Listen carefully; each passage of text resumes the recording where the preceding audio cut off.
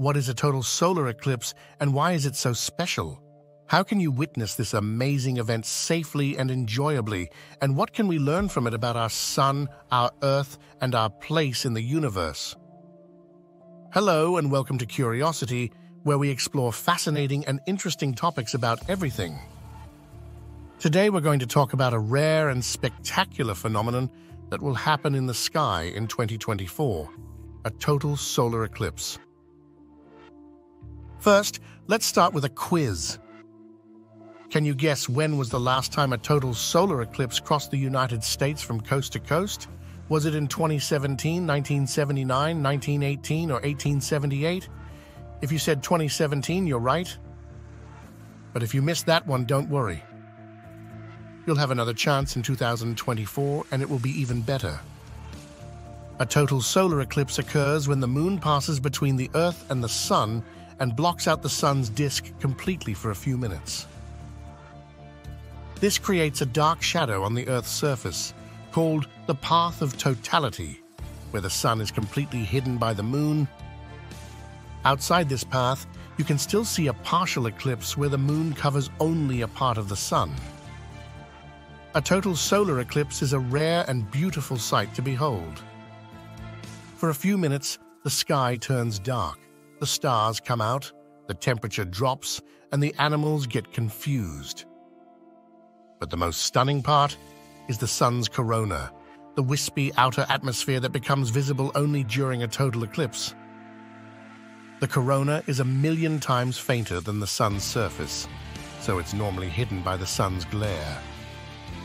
But when the moon blocks out the Sun's light, the corona shines like a crown of fire around the dark disk of the moon.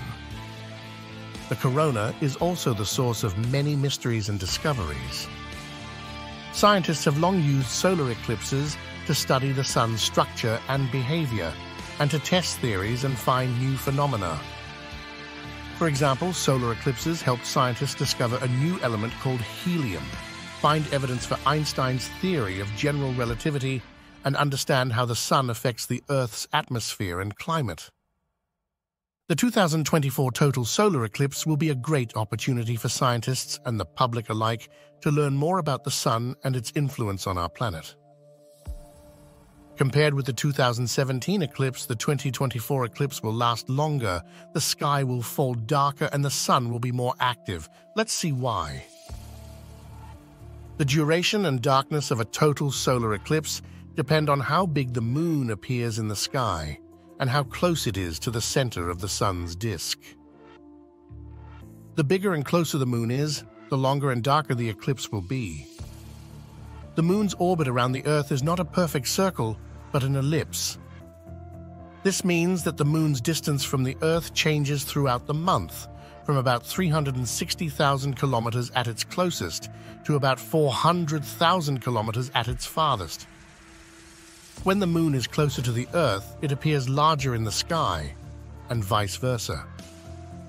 The 2024 eclipse will happen when the moon is near its closest point to the Earth, making it appear particularly large. As a result, for anyone fortunate enough to make it to the path of totality, it will be an especially dark eclipse that will last for nearly 4.5 minutes.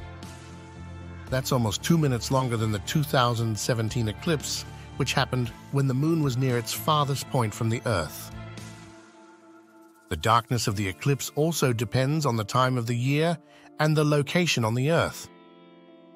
The 2024 eclipse will happen in early April, when the Earth is closer to the Sun than in late August, when the 2017 eclipse happened.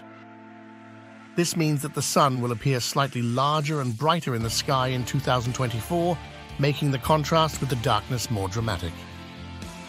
The 2024 eclipse will also cross the United States from south to north, passing over Mexico, Texas, Arkansas, Missouri, Illinois, Indiana, Ohio, Pennsylvania, New York, Vermont, New Hampshire, Maine, and Canada. The farther north you go, the closer you'll be to the center of the moon's shadow, and the darker the eclipse will be. But the darkness is not the only thing that will make the 2024 eclipse more spectacular. The Sun itself will also put on a much livelier show thanks to its 11-year activity cycle. The Sun is not a static ball of fire, but a dynamic and turbulent star that constantly changes its appearance and behavior. The Sun has a powerful magnetic field that twists and tangles as the Sun rotates. This magnetic field affects the Sun's surface and atmosphere, creating features like sunspots, flares, and coronal mass ejections. These features vary in number and intensity over an 11-year cycle, from a minimum of activity to a maximum and back to a minimum. The 2017 eclipse happened near the solar minimum when the Sun was relatively calm and quiet. The 2024 eclipse will happen near the solar maximum when the Sun will be more active and stormy.